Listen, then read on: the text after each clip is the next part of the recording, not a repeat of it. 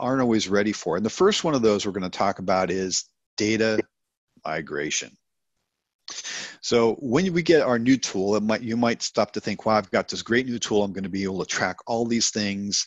Hey, why don't I take all of my old data and push it into my new system? It'll be great. I can have consolidated reporting for new projects and old projects, and it'll be great. Although sometimes, depending on your organization, you might not actually have a choice. You might have some data retention policies or requirements for your projects that you have to maintain.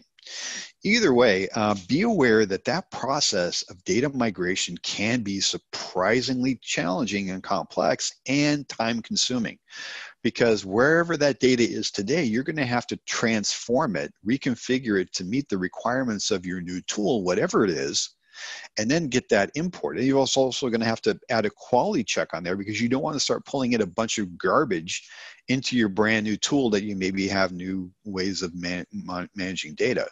So generally speaking, we would really ask you to consider closely if you really need to bring in any legacy data, timesheets, old project plans, and things like that. It's better to start clean if you can possibly swing it than to start bringing in a lot of historical data. This particularly goes for the idea of project plans. So just to be ready, even if you've got in-flight projects that you're going to migrate, and the typical use case is, hey, we've got a bunch of Microsoft project professional plans and we just want to import them. Well, as an example, some of the challenges you're going to run into there is that the schema of your PPM is probably much more advanced and sophisticated than whatever you're pulling out of a Microsoft project plan. So once you get it into the tool, you'll probably have to do some updates and transformation.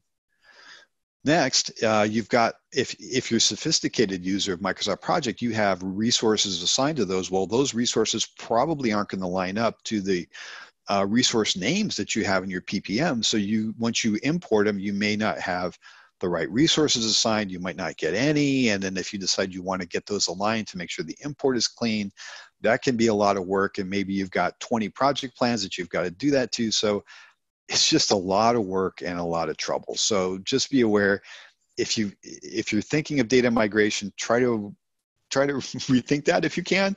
If you got to have it, you've got to have it, and just expect that it's going to be some extra effort. The next category of costs that can kind of sneak up on you are process development costs. And we come in to a lot of clients and say, all right, we're gonna buy this PPM, we're gonna implement it, it's gonna be great, and we're gonna have this great, let's say, project intake process, and we're gonna have all this governance. We say, great, show me the process. And they say, I don't know. What do you usually do? And it's very challenging, because every organization is different in their needs. And so if that's the situation, we have to say, okay, well, now we've got to stop, and we have to now let's go spend some time understanding your processes, doing requirements gathering, do some process development and business analysis to give you a good process to help you do your project intake. Now, very often, an organization already has an idea of what they want to do. So if you're one of those organizations, do you know what you want? Our recommendation is go through the process before you start engaging with your PPM and map out that process. Get your swim lanes and your Visios or your use cases, however you want to document those requirements. Figure out all the processes that you want to put into the tool and map them out and have them ready. So when the supplier comes and says, all right, I'm ready to start configuring your processes, what are they? You can say, here you go, let's walk through them. Now, very often, if you're implementing a PPM tool, it's because you're in a situation where you're saying, okay, I'm ready to take the next step to make my organization more mature. And maybe you're not sure what are the best practices for these kinds of processes, or what's possible, what are other organizations doing.